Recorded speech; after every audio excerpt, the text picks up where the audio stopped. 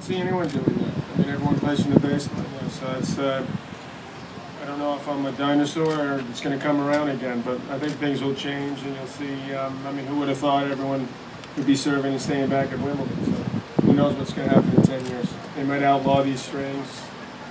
It's any number of things could happen. What the hell was the question? I don't even remember. Martina Hingis. And this legendary New Yorker was inducted into the International Tennis Hall of Fame in 1999. He won 16 total titles in singles and doubles at Wimbledon and the U.S. Open. In 1984, he completed what is still considered the greatest season ever by going 82-3.